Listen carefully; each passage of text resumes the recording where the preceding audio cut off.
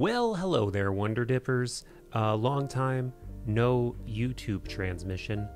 I know, but this video is a step toward remedying that. More specifically, this clip with the wise, kind, academic psychologist and best-selling author, Dr. Lisa Miller. She is just so inspirational, and I would say she is exceptional among the exceptional humans that I've had the opportunity to meld minds with on this podcast. The kind of work she does is so difficult to find because it really is a sober, real sweet spot between spirituality and science. Her book, The Awakened Brain in particular, is just so good.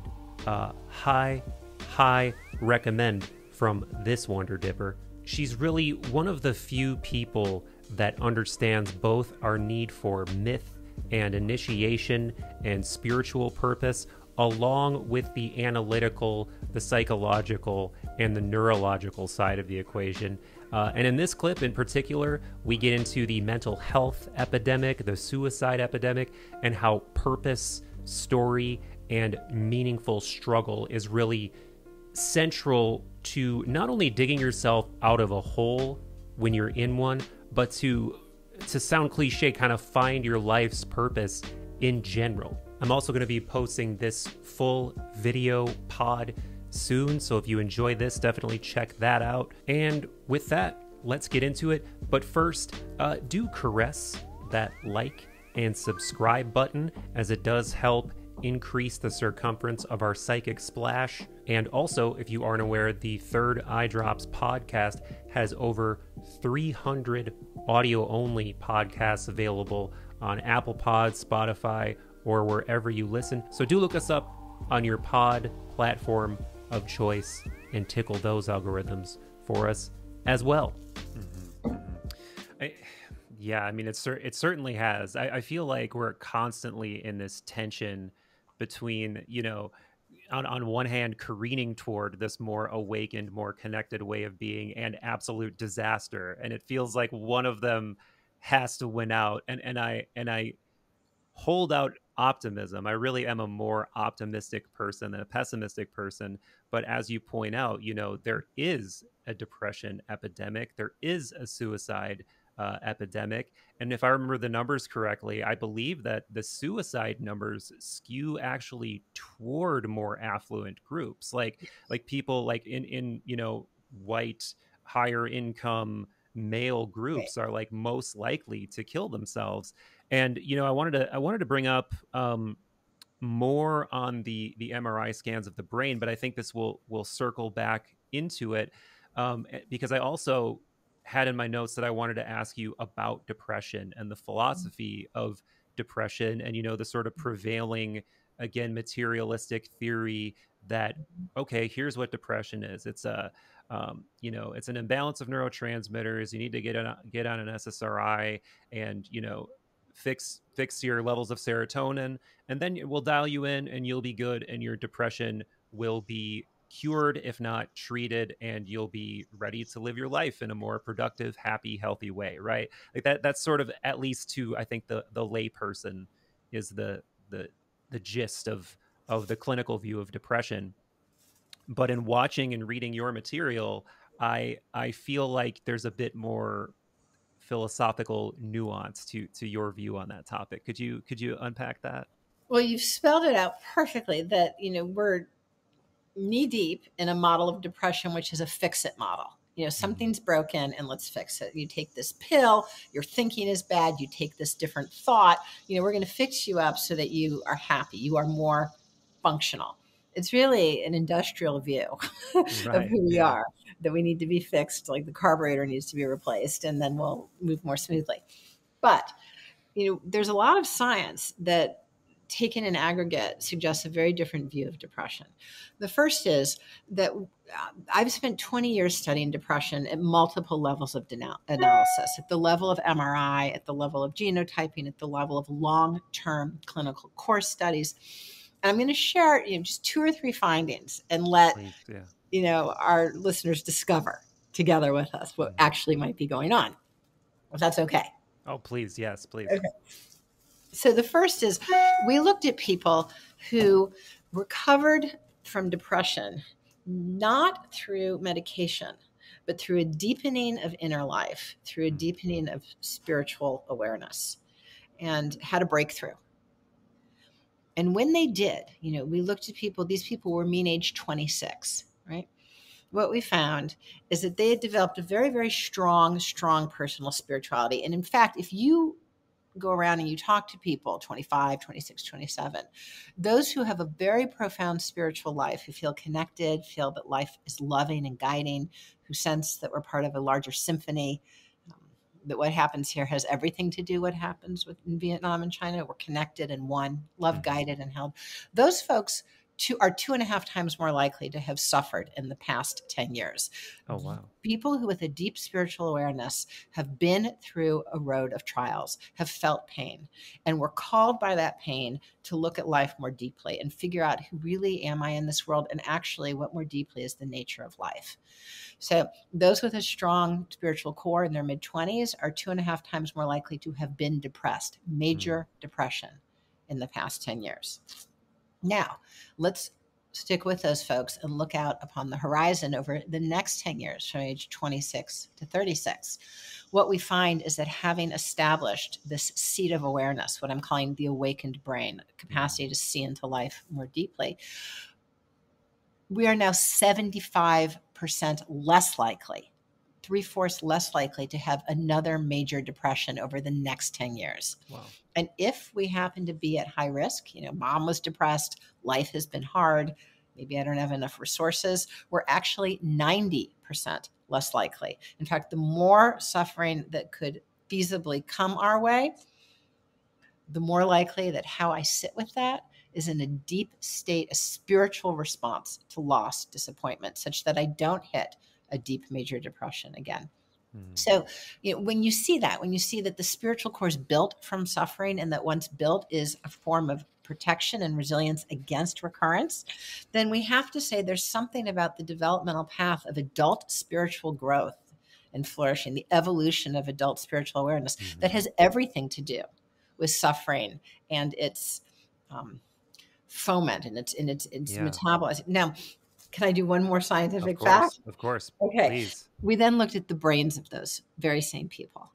And what we found was that sustained spiritual life, now from 26 to 36, 38, was associated with thick, rich cortex. I mean, cortex is processing power. So people with a sustained spiritual life effectively had greater processing power in regions of the brain, the parietal, occipital, and precuneus, regions of reflection, perception, and orientation. So I could live in the same family, in the same apartment building, and have the same job and the same friends, and it all looks different looking through my thick, nice, awakened brain. Yeah. Now, Yes. with I Continue. beg No, one continue. last Yes, little yes, wrinkle, please, please, and then please. we'll run. Yeah. With 80% of overlap, those nice thick regions of the awakened brain are not thick but thin in people who have recurrent major depression, offering evidence that sustained spiritual life, awakened living, is neuroprotective against recurrent depression. I mean, that says we're looking at two sides of the same coin. Absolutely. Absolutely. And it makes me think too of that imaging study that was done of the advanced meditators. I believe they had like shrunken amygdalas and they had thickened PFCs, just like you're talking about. Um, Forgive me if my my neurology is off there, but it was something to that effect.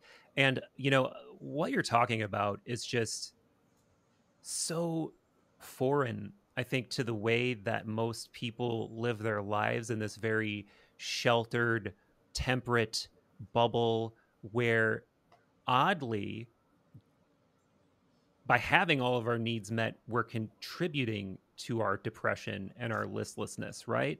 And there has to be, and this has like become a core part of my own philosophy. And I've actually been in the very painful process of trying to construct a book around this idea, is that there's a kind of struggle that we badly need. And it's a sort of like initiatory struggle that, we have nothing built around in our culture around this kind of initiatory struggle. And even the spiritual paths that are at our disposal are pretty absent of this direct experience and this direct interfacing with a sort of meaningful struggle. So I think this is why you're seeing, this renewed interest in plant medicines and shamanism and, even kind of like proxy ordeal initiations, like things like cold exposure and extreme sports, because all of these things put you in touch with this. And, over the years of doing podcasts, I've come across multiple instances of these things from people like, you might be aware of Wim Hof, who, he holds all these world records in submerging his body in cold water and ice, but he does it because he's a yogi, and it's like a deeply spiritual thing for him, and he refers to the cold as his teacher. And I've also had a filmmaker on the show who made um, a documentary about extreme endurance running, and it's about this 3,000 mile 60-70 day long foot race that people do, and the only people that finish it, like the world record holder who wins time and time again, is this spiritual, again, yogi type character who feels like he's merging with the divine through his running. And he also profiles like Navajo runners who do, spiritual running. And you don't get into these states of expanded awareness without really, I mean, maybe suffering isn't the right word, or people would use would take issue with that term, but I just use struggle because I feel like it's a nice midpoint between the two, where there is this energetic hump of discomfort that you have to surmount to see this strange fleeting beauty on the other side of it, and that really changes you. Every bit of science mirrors your wisdom. And in the Awakened Brain, I share stories of contributors in our society. So, for instance, Tim Shriver, who leads the Special Olympics, he's a contributor, right? And Reverend Walter Fluker, who's the leading expert on, he's effectively the leading Black theologian, right? So these are people who are really doing good things. And every one of them tells their awakened story that as a young adult, they suffered, and they suffered deeply. And it was through the struggle that you describe that a breakthrough came, and they saw that, yes, I am worthy. Life is good. God is with me. Spirit holds me up. We are connected. They have a deep breakthrough. And it is through that lens of augmented awareness, it is through an awakened awareness that they go on to discern their calling and ultimately make their largest contribution. So, and these people are from all different walks of life. I mean, there's a fellow who runs one of our country's largest companies, a CEO, and there's a fellow, Stephen Rockefeller, who led the Earth Charter, which brought human rights one step further to Earth rights. So really innovative, loving, high impact work was born from people who had breakthroughs through struggling, reached awakening, and then used their awakened awareness to lead their lives.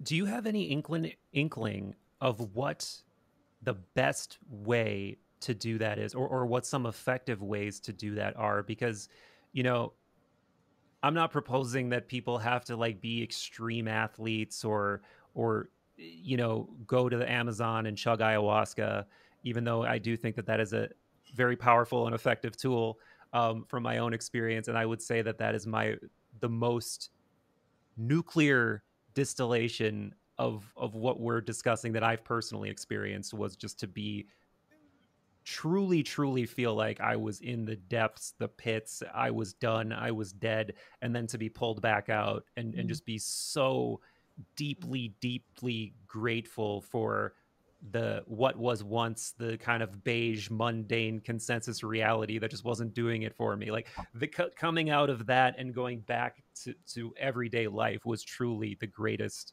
most miraculous seeming thing I've ever experienced. But from a scientific lens and in your personal experience, what do you think some of the best ways to achieve the requisite level of challenge are to receive this benefit? Is there anything you know of?